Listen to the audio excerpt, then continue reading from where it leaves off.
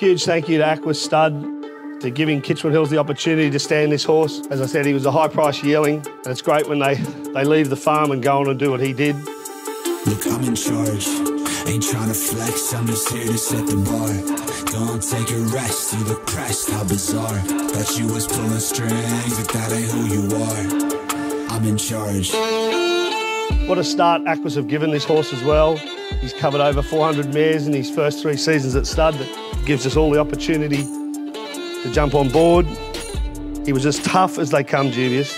He commenced his prep in July before even turning 2, winning the Breeders' Plate, in work for another 11 and a half months, winning the Group 2 Champagne Classic before running in the Group 1 Kingsford Smith as a 2-year-old against the older horses.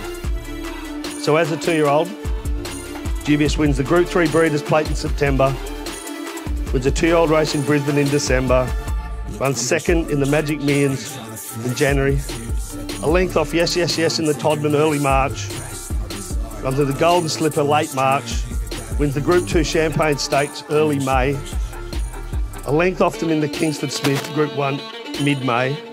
He was in work for nearly 12 months as a 2-year-old, and as Kieran said, he never batted an eyelid. He just had the greatest racing constitution, handled it